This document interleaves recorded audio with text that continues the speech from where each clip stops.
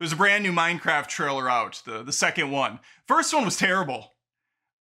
Watching this one, I thought to myself, wow, there's no way they could top the absolute trash that first film was, that first trailer reveal. It was giving me huge shades of Sonic the Hedgehog when they originally showed it, and that thing looked like an absolute disgusting pile of ass. It was more like a Sonic, if you know the meme, than a Sonic. But here we are with the second Minecraft trailer, and I have to tell you, I'm surprised.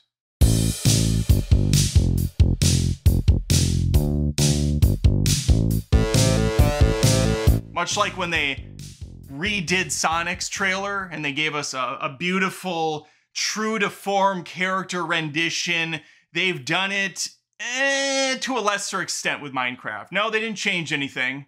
It's still a bunch of live-action folks standing in front of green screens in beautifully rendered Minecraft world. But I will say the full trailer gives me a lot more hope.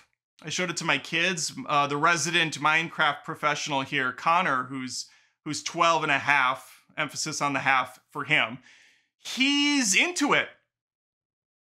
He thinks it looks pretty good. And the first trailer turned him off big time. He was very trepidatious, saying, I don't know about this. I don't know about this, sir. He calls me sir. He comes up to me and he says, sir, with tears in his eyes. I cannot believe what they did to Minecraft. And I said, I know, little child. I don't know what to say. This is horrendous. This is horrible. It's egregious. It's awful. Jackie Childs would have more words to say on the matter, but he's this fictitious character from Seinfeld, and we're living in the reality we're in.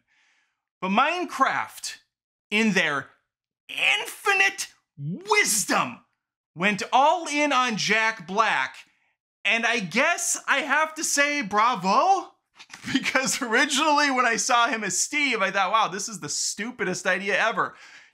Just because he's been in successful films based on video games like Mario doesn't mean you have to go back to the Jack Black well. That's like going back to the Chris Pratt well every time you have to voice some sort of an animated iconic character. I'm looking at you, Garfield.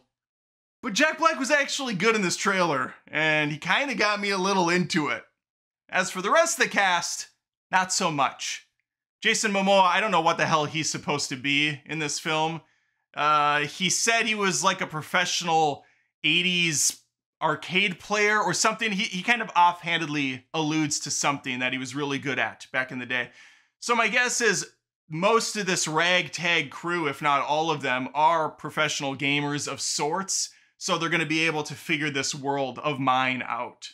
Jack Black, Steve, he's been there for a while. We learn a little bit of his history, how he found his way into the game, or the game world, because he's always been drawn to mining, as we all are as children. But he really took to it, and he went deeper and deeper into the mines until he found a secret new world. A world full of riches, wonders, skeletons, pig people, exploding creatures. Listen, I played Minecraft. I'm familiar. You have to build a crafting table.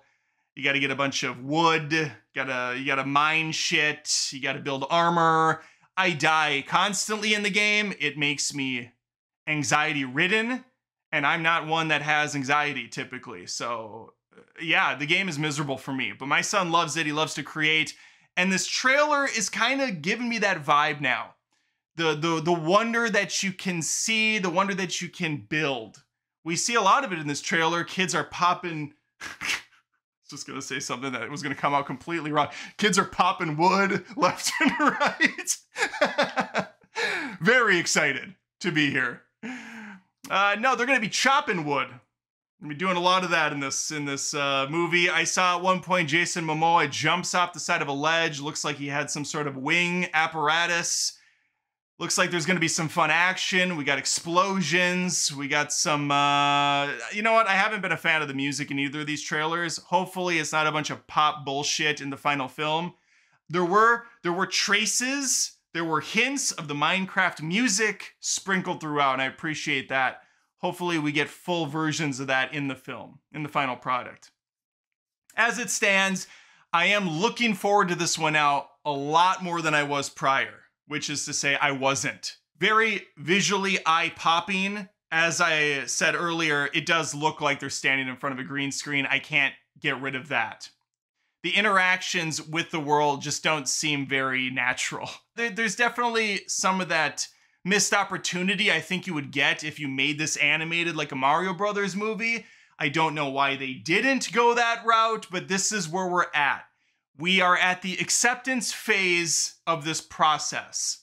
At first it was shock and awe and terror, maybe depression, maybe a little bit of anger, but we have finally skipped forward, I think, most of us, to the acceptance phase. We're willing to see where this movie goes. The director, very bizarre choice. It's the guy that did Napoleon Dynamite and Nacho Libre, which is where he's got Jack Black back again. It's his boy.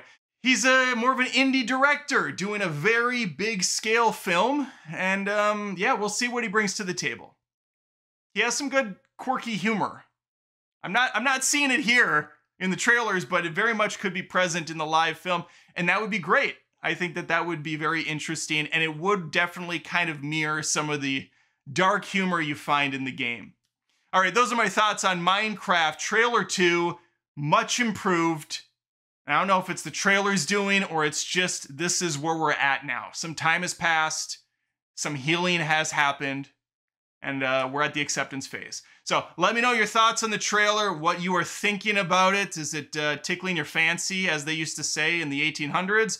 Or is it not cooking for you? I don't even think I'm using that. Is it cooking? Let it cook. Let him cook. Who cares? You cook in Minecraft. Let me know. Leave a comment, like the video, subscribe. Hopefully I catch you next time. Take care.